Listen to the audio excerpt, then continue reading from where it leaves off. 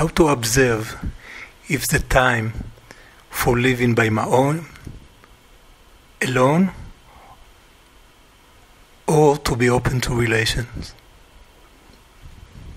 We are always relating. We are always relating. Relationship is not quite a choice as long as you are bodily alive.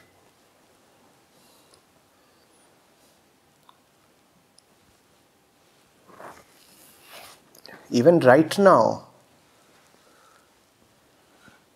though we may assume that we are alone here, yet there does exist a relationship of each of us with each of us.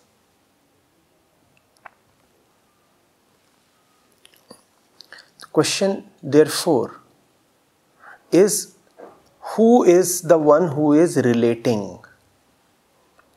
Not whether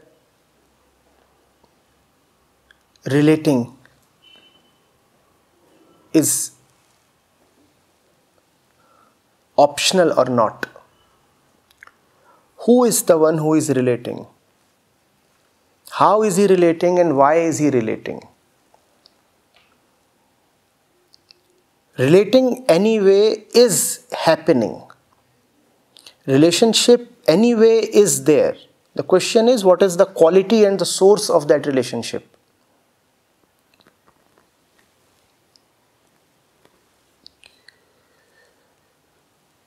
There is a relationship that proceeds from the incomplete I sense.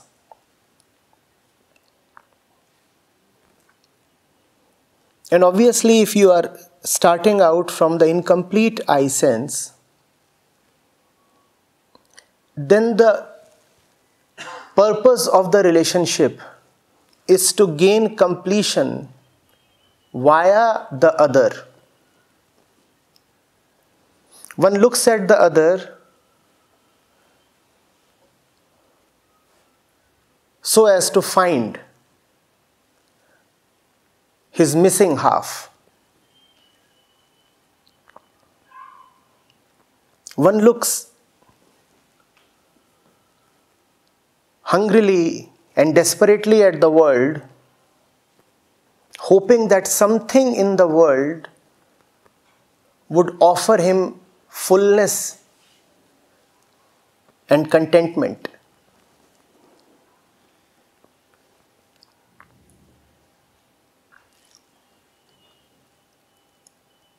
In this way of relating, the one who is trying to relate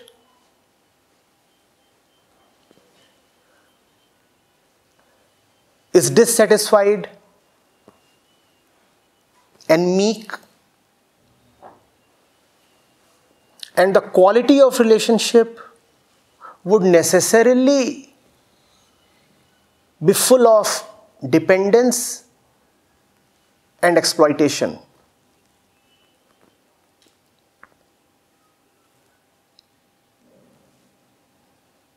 I may need water desperately, and when I am desperate,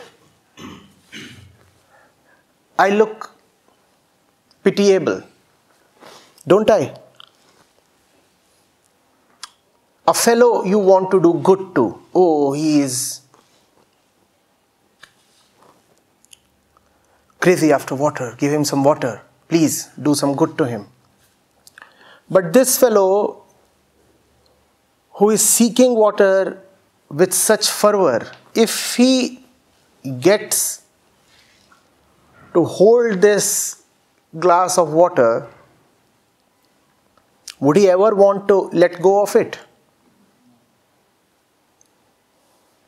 And this is exploitation.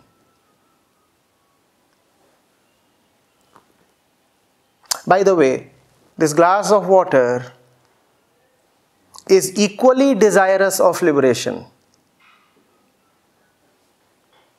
As desirous of liberation as is the one holding the glass.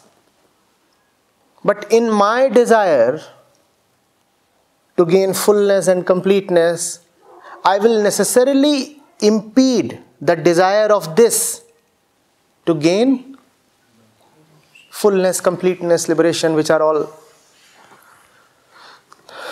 the same thing.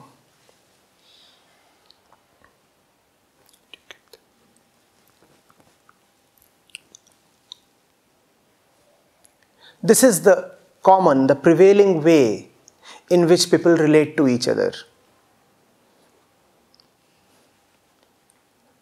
Relationships normally proceed because people need each other. I need you and you need me. I will fulfill your desire, you will fulfill my desire. Let's connect. And the day someone becomes needless, useless for you, it becomes difficult and unnecessary to carry on with him or her. Be it a person, a thing, a place, whatever. That's a common way in which we relate to each other, and that's also what is commonly called as love. I love you means I need you.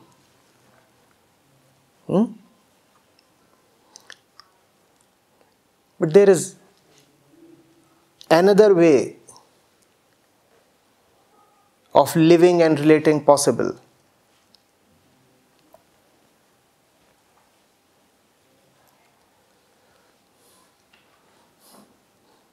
In this way, you say you are already all right. You do not quite need someone. Your aloneness is absolutely sufficient.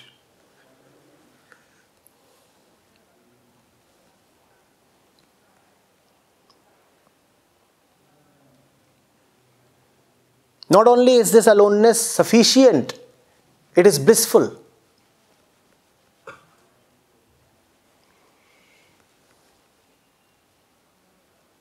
It is blissful, but you see that there are several others like you who are not living in that bliss.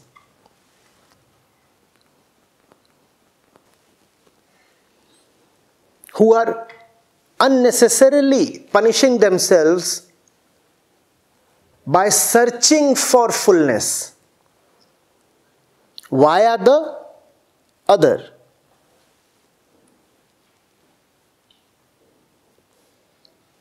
And then you relate not because you are needy, but because you want to show to others that there really is nobody who is needy.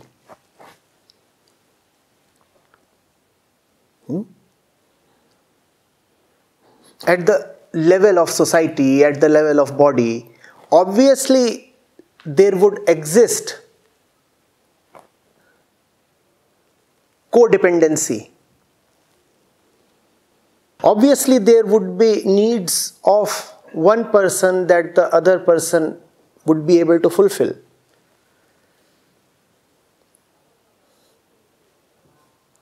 And at that level there must be social harmony.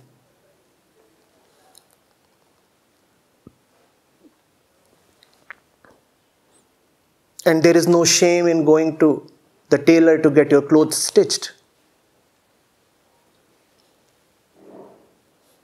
You do not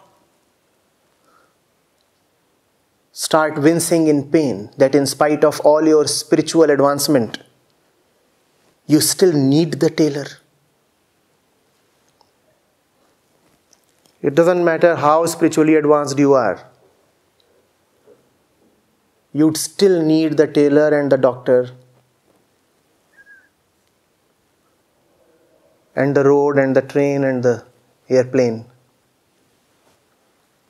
We are not talking of that kind of dependence. We are talking of inner psychological dependence. That psychological dependence is needless. And one can relate to the other without being psychologically dependent. And that relationship then is not of exploitation, but of compassion. Now you can really say that you love the other. If the other exists in your life to serve your needs, then there can be no love.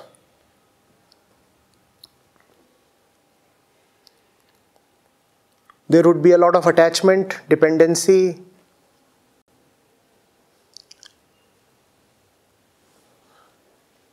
clutching,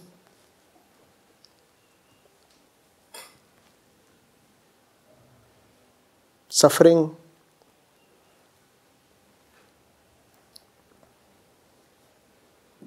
Relate to give. Or relate for no purpose. If you come across someone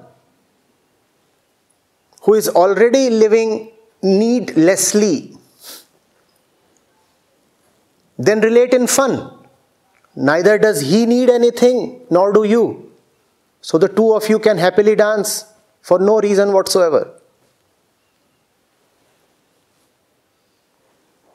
It's a great collaboration for nothing. For nothing or for fun.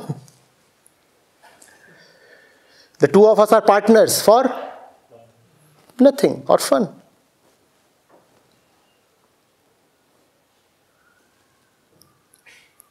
And if you come across someone who still thinks he is needy, then relate to him in compassion, to rid him of his needless needs.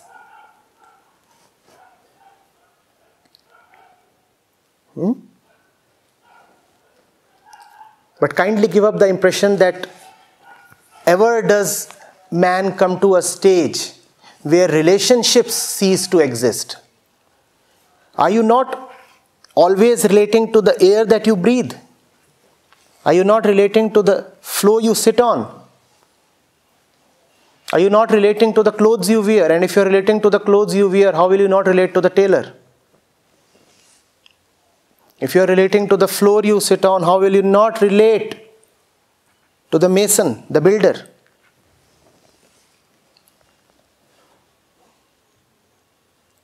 Relationships are good, wonderful, provided we do not inject them with selfishness. The great ones have all been great relators. They related to entire humanity. They found no divisions. Their love, their compassion knew no boundaries. They were in relationship with everybody. And everybody includes animals, insects, birds, fish, even the so-called beings that are not sentient.